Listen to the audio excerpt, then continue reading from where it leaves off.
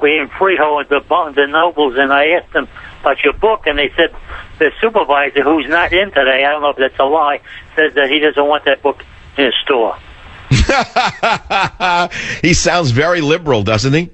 Yeah, there's a lot of liberals. He will not have that book in my store. Never know such conservative books in my store. I'm a liberal. I believe in free speech and the First Amendment as long as I don't like the book.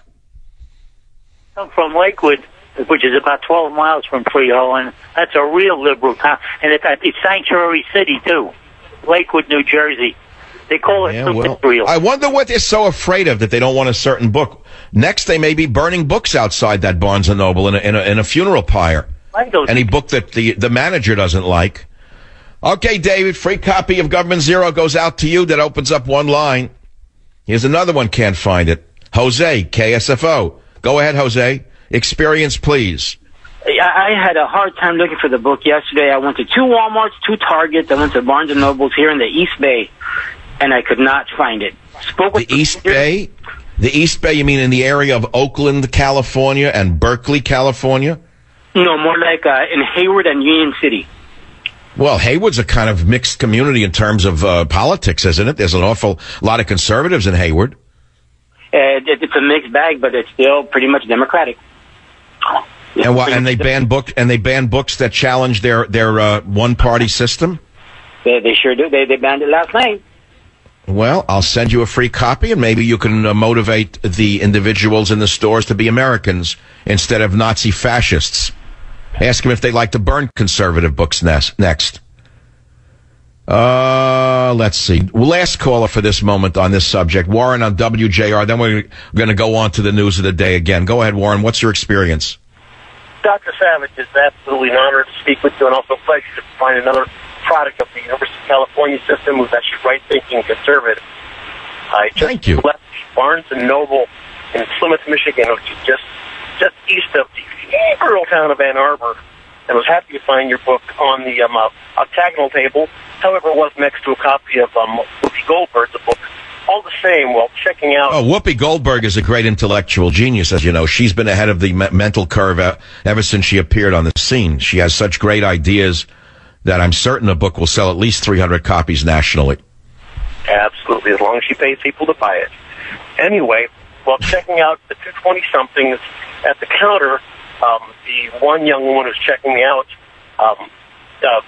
paying for the book, and the gentleman next to her also over same 20-something age comedy goes, people are buying that? To which she responded, I was very pleased. She goes, yes, several gentlemen have been buying that today. So I was very happy to... Oh, you mean they're shocked that people would buy that? The superior virtue of the liberal, huh? People would buy that? People would buy that? They're so superior, but they can't challenge arguments because they don't have any. Yeah. All right, my friend, thank you very much for supporting the show. That brings us to 1:45 and 53 seconds on the West Coast. And as you well know, that means there's only about 10 minutes left of the show in the markets that only take 2 hours of the show. I'm still lobbying, by the way, to get 3 hours in some markets because they really don't like the fact that they lose me for that third hour, but that's the name of the game. Things may change. The phone number is 855-407-2882. Grab a line. I'll be back. Join the Savage Nation. Call now, 855-400-SAVAGE, 855-400-7282. Savage. My Savage Nation is sponsored by SwissAmerica.com. It's the only company I trust to protect my wealth. Call 800-BUY-CO. You know, you say, what is the battle you're fighting? There's a few examples that will spell it out. And no better example can be found than the dunces who pass for commentators on MSNBC. Perhaps the greatest example occurred the other day when an MSNBC host, who is by all definition brain dead, says that when someone uses the term hard worker, they're being racist because it demeans the experience of slaves.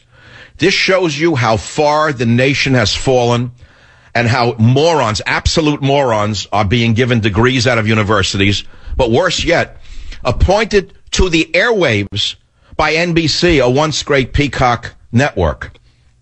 Listen now to clip number 2, and you will hear what stupidity now passes for liberalism. Go ahead in 2. But let's be fair. If there's somebody who is a hard worker when he goes to Washington is Paul Ryan. Alfonso, I feel you, but I just want to pause on one thing, because I don't disagree with you that I actually think Mr. Ryan is a great choice for this role. But I want us to be super careful when we use the language hard worker, because I actually keep an image of folks working in cotton fields on my office wall, because it is a reminder about what hard work looks like. So I feel you that he's a hard worker. I do, but in the context of relative privilege. And I just want to point out that when you talk about work-life balance and being a hard worker, the moms who don't have health care. Now, if this is not the definition of insanity, tell me what the definition of insanity is, that a person actually thinks that using the word hard worker is racist because it doesn't refer to cotton fields. I rest my case. This is how far the country has fallen. This is what our battle is. Our battle is to save our children from psychotics like this. That's why I wrote Government Zero. That's why I broadcast every day. I have a granddaughter. She doesn't listen to the show. She's only 2 years old, God bless her. She doesn't live anywhere near me. I hope one day I get the opportunity to leave her a full set of all of my books. First editions, signed by Grandpa, whatever. I hope I'm still alive when she can understand them. And talk to her. I don't know how it's going to turn out. I really don't know. I don't know what. When you have morons like this on MSNBC passing for a commentator, hired no doubt by the dunce of dunces, Pill Griffin. Pill Griffin has to be stupider than her. Think about the man at the network, Pill Griffin, who hired Melissa Harris Perry. Think about how dumb Pill Griffin must be. Think about how his brain must be cooked. And by the way, now think about the people who own NBC, why they would let a dunce like this on the air after a statement like that. And so I rest my case. One of the chapters in Government Zero is called Zero Education. Apparently Melissa Paris, whatever her real name is, I don't know, nor do I care. She'll be lost to the air eventually. No one will remember her ever with this kind of idiocy. Obviously, she's bulled her way into this position with the mumbo jumbo, you know. All they got to do is talk about something to do with some experience of an ancestor who she never met and act like she herself personally experienced slavery. And right away, she's made into a broadcaster. That's all. I have never benefited from affirmative action. In fact, I've been persecuted because of affirmative action. And it's made me tougher and it's made me smarter. And that which does not kill you makes you much stronger, let me tell you that. It made me much stronger, strong enough to be here every day, 3 hours a day on the Savage Nation, and to write one blockbuster after another. I want to thank you if you're leaving us now, and I welcome you if you're staying with us now. This is Michael Savage of the Savage Nation, back in a moment, right here on your local affiliate. Join the Savage Nation. Call now, 855-400-SAVAGE, 855-400-7282. Savage.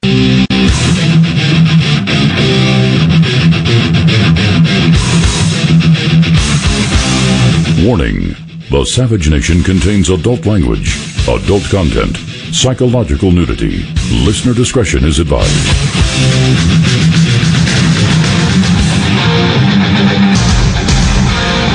And now, America's most exciting radio talk show, The Savage Nation, home of unprotected talk, borders, language, culture.